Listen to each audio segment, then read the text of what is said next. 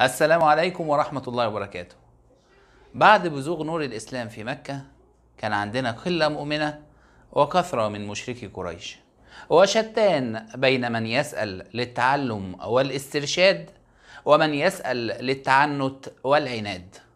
وقبل الهجرة سأل كفار قريش محمد صلى الله عليه وسلم على أدلة مادية تثبت نبوته، وقالوا لن نؤمن لك حتى تفجر لنا الأرض ينبوعا. نظروا إلى طبيعة مكة المكرمة وطلبوا الأنهار الجارية، أو يغنيك الله من فضله وتكون لك جنة من نخيل وعنب فتفجر خلالها الأنهار تفجيرا فلا تحتاج للذهاب والمجيء والتسوق، أو يكون لك كما لملوك الشام بيت من زخرف، بيت مزخرف بالذهب واللؤلؤ والمرجان، أو تأتي بالله والملائكة قبيلا فيشهدون بما أتيت به من رسالة، أو ترقى في السماء وتصعد، وحتى إن فعلت لن نؤمن لك حتى تأتي بكتاب من السماء نقرأه. واحد ممكن يقول إن الطلبات دي كلها معقولة وكان ممكن إجابتها، وما أسهل ذلك على الله عز وجل.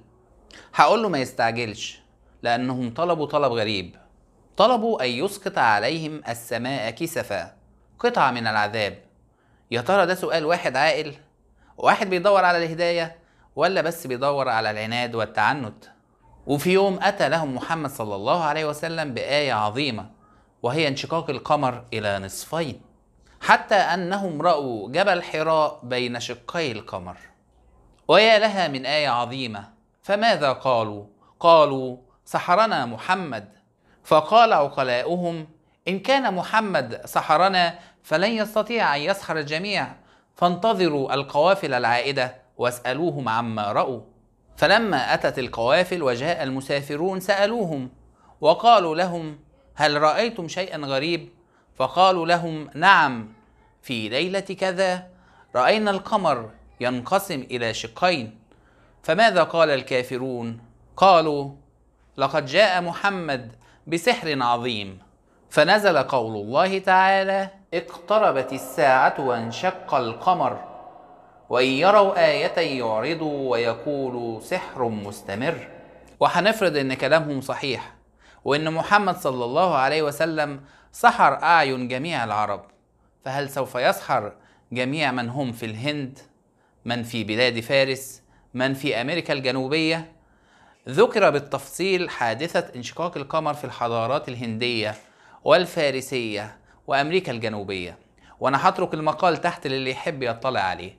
وفي يوم قالت قريش للنبي محمد صلى الله عليه وسلم ادعو لنا ربك يجعل لنا جبل الصفا ذهبا، فإن جعله ذهبا اتبعناك. فدعا ربه، فأتاه جبريل عليه السلام وقال له إن ربك يقرئك السلام ويقول لك إن شئت أصبح لهم الصفا ذهبا، فمن كفر منهم عذبته عذابا لا أعذبه أحدا من العالمين، وإن شئت فتحت لهم باب التوبة والرحمة. فقال صلى الله عليه وسلم بل باب التوبة والرحمة. وإن كان ده حال كفار قريش، فلم يختلف الحال مع قوم ثمود ونبي الله صالح عليه السلام. وكان قوم ثمود قوم من العرب يسكنون شمال المدينة المنورة في مدائن صالح، اللي حضراتكم شايفينه ده بيوت في الجبال نحتوها.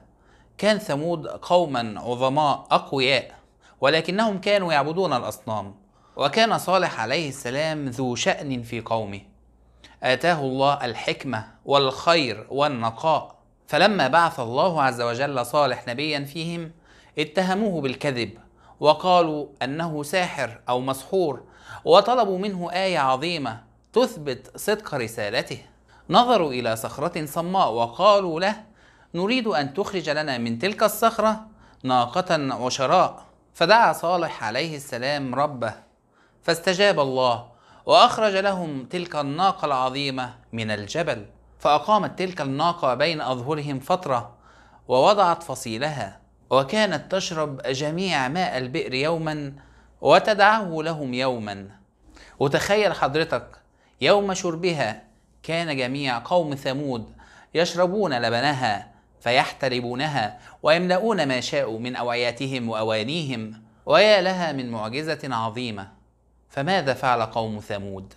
آمن منهم القليل وكفر منهم الكثير، وتآمر أشقى القوم على قتل الناقة وقتلوها، فماذا فعل الله عز وجل؟ فدمدم عليهم ربهم بذنبهم وأرسل عليهم الصيحة والرجفة، فأنجى الله عز وجل صالح والمؤمنين، وكانت تلك هي نهاية الجبارين من قوم ثمود. جزاكم الله خيرا.